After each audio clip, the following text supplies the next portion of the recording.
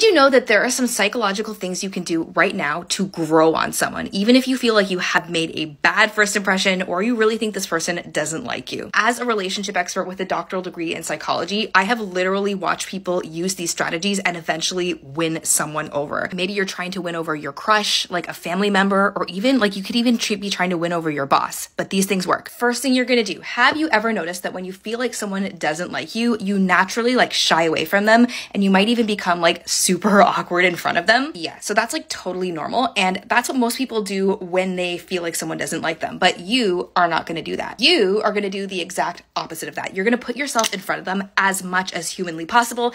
And you're gonna have a positive, uplifted attitude without getting disgruntled, because that's gonna pave the way for the next few things I'm about to tell you guys. Number two, now that you are in a positive headspace, you are going to ask them for advice. Studies have actually shown that asking someone for advice can make them warm to you and may actually even make them think you're smarter. Like, oh, she's asking me for advice. It must be because I'm so smart. Wow, she must be smart. Asking them for advice also makes them feel like they're naturally on your side now, and they're going to want to root for you in just about everything, including the thing you were asking for help on. Next thing you're going to do, you're going to find every opportunity you can to give them context on your life. What are your hobbies? What's your family like? Who are your friends? The more personal details someone knows about you, the more likely they are to see you as like a holistic human being, and the more likely they are to like you. Finally, guys, this is the kicker. This is really going to blow your mind. No matter how hard it feels to win this person over, no matter how hard you're trying and it's not working, you're not going to give up. A recent Harvard study actually showed that it takes an average of 8 positive encounters with someone to change their mind about you. So don't be like everyone else and give up after the first couple of times.